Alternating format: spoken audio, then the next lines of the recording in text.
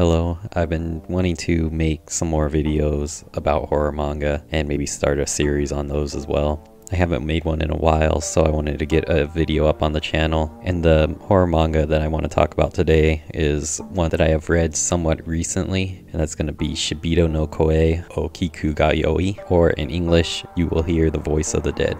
This manga is a 12-volume manga written by Sachiko Uguisu that started its publication in 2011.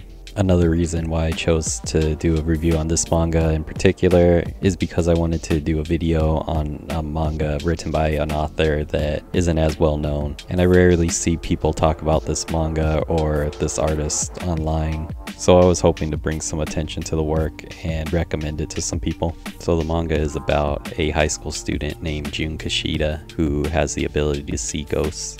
He's a bit of a quiet loner who kind of keeps to himself and only really has one main friend. When he sees these ghosts, he typically will ignore them, believing that dealing with them will just cause him problems. So this is the way that he dealt with seeing spirits until one day he sees the ghost of a girl named Hayakawa, who was his childhood friend. They were extremely close as kids, but as they got older they kind of drifted apart, and she had recently gone missing. He saw the ghost of Hayakawa standing behind the school nurse one day, and once he noticed her, she began to follow him around. Her ghost leads him to the school nurse's home, where he discovers Hayakawa's body. It's revealed that the nurse has a split personality, and her other personality is a crazed murderer who she believes is her long deceased brother. And as that personality, she was killing several students from the school, and Hayakawa was one of them. So after the ordeal with the school nurse, Hayakawa's body's found and she's able to be laid to rest and have a funeral. But even after that, she still continues to constantly follow around Kishida, and though she's not able to speak and communicate with him, she kind of guards over him. And throughout the story, he will have a lot of encounters with a lot of supernatural entities, and she will either aid him in some way or guide him to safety. The way the manga is organized is mostly every chapter is a new standalone story, or you may have a story that takes several chapters in a row to finish, but they're mostly all unconnected outside of dealing around Kishida coming into contact with a supernatural entity of some sort and him being in a life or death situation and usually having Hayakawa helping him survive. Most of the stories are kind of standalone, but there are some continuing threads that are consistent throughout the whole manga and tie a lot of the stories together. In the next chapter, we're introduced to some of the other recurring characters. Kishida's best friend is a part of a club at school, and he drags Kishida along on a trip that the club is taking. The president of the club is a girl who will be another recurring character. She has interest in the supernatural, and she is constantly dragging the club into dangerous situations, and all the male members of the club simp for her and do whatever she says. The village that they take the trip to ends up being controlled by a Lovecraftian cult. The club members are captured and are made to be sacrifices to creatures that dwell in the seaside caves that the cult operates out of. As they try to escape, the club president uses and betrays the other members in order to better her chances of survival, and all the male members of the club are killed off except for Kishida and his friend, who end up surviving due to Hayakawa leading them to a hidden exit in the cave. The club president is a really funny character that ends up being a recurring character.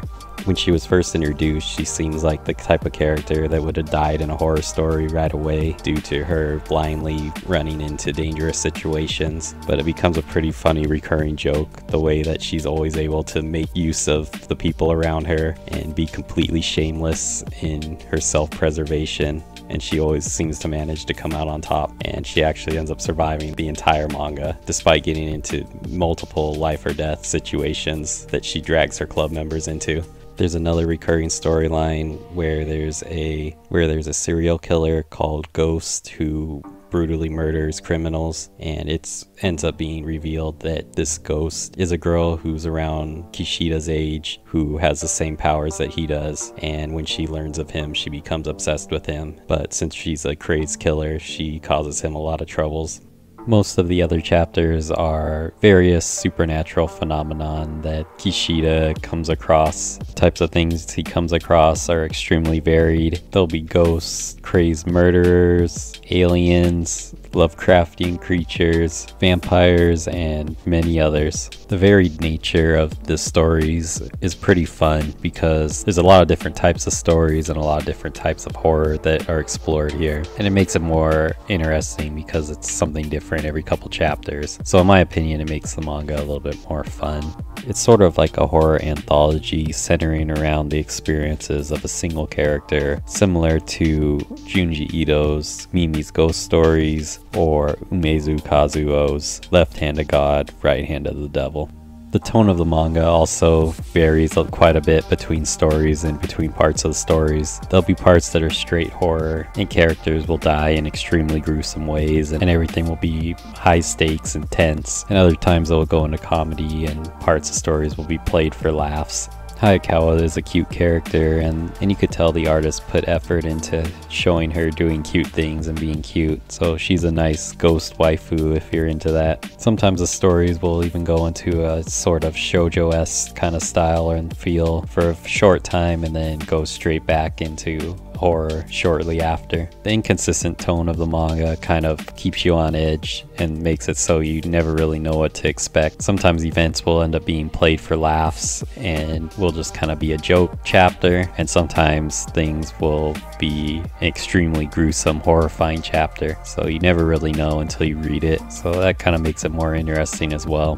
When you're talking horror manga, a question that's always asked is it scary? And for this one, I would say not really. For the most part, I didn't feel like most of the stories were too scary. A lot of them use humor or have absurd aspects to the story, but there are some stories and parts that are definitely effective horror and a surprising amount of gore and gruesome violence considering how cute the art style looks most of the time. As I said, there's a lot of different types of horror as far as ghosts and different monsters and aliens and killers. So there's a lot of variations. So there's probably something everyone would be interested in at some point. I do like the art style. I think it looks really well drawn and there are some really creepy looking parts when the author tries to make it creepy.